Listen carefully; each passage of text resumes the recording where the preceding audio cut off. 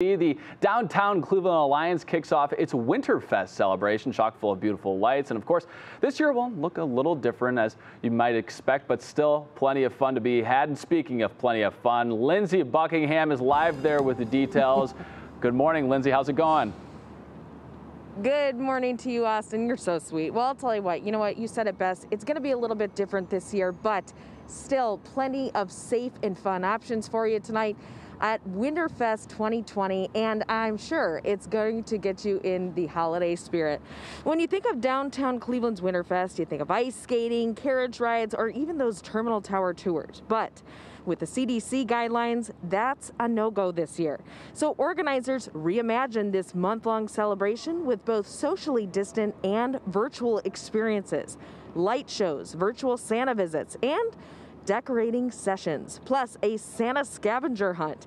The best part, it all kicks off tonight with the lighting ceremony right here on WKYC. In terms of the impacts of the virus, we're doing the lighting on a virtual basis. What folks will see, obviously, is a beautifully lit public square.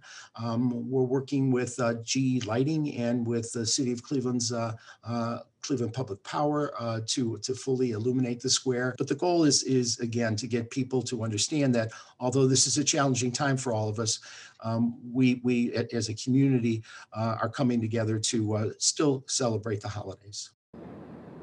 And those gorgeous lights you'll see lit up starting tonight, part of a light and sound show activated 3 times per hour between 4 p.m. and 10 p.m. each day of Winterfest. Winterfest kicking off at 7 p.m. on Public Square, and of course our own Jasmine Monroe sharing hosting duties with Mark Nolan. Austin, it's going to be a big night. Mayor Frank Jackson is here, plus a visit from the big guy, Mr. Santa Claus.